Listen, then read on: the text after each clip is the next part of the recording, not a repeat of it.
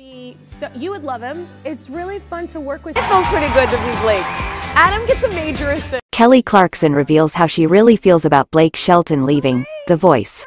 Blake Shelton is currently in his farewell season of NBC's The Voice. Once his final day comes, fellow coach Kelly Clarkson says she's prepared to send him out on a good note.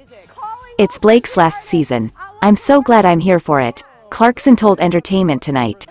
1. "I kinda want to be the one to kick him out the door, but also I want to hug him while he's going." The Nobody singer has gotten pretty comfortable in his mentor chair.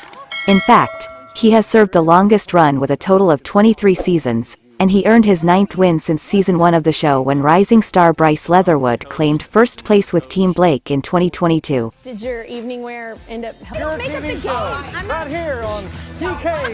I can't stand you. You knew I wanted her. "I have mixed feelings. I love him, but I get it," Clarkson added.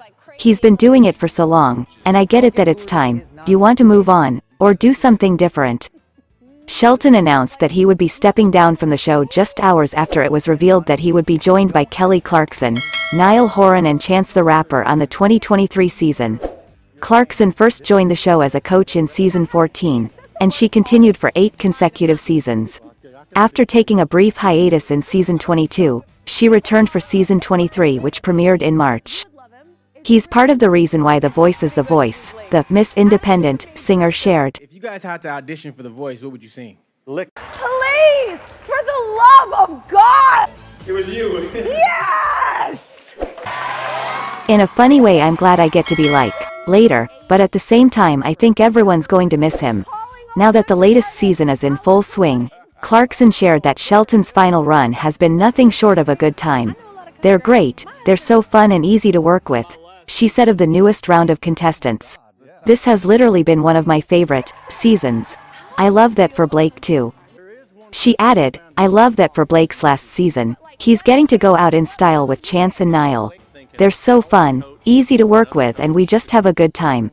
That's a cool way to go out, you know." TV show, right here on TK. I can't stand you. You knew I wanted her.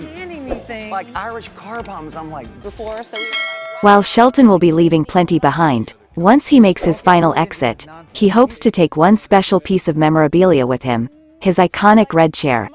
"I don't know if they're gonna offer that or not. I feel like they owe me a damn chair though," he told People. "I mean, who else can sit in my chair? It's like the Three Bears. I don't want anybody else sitting in my chair. I'm gonna try to get that away from them.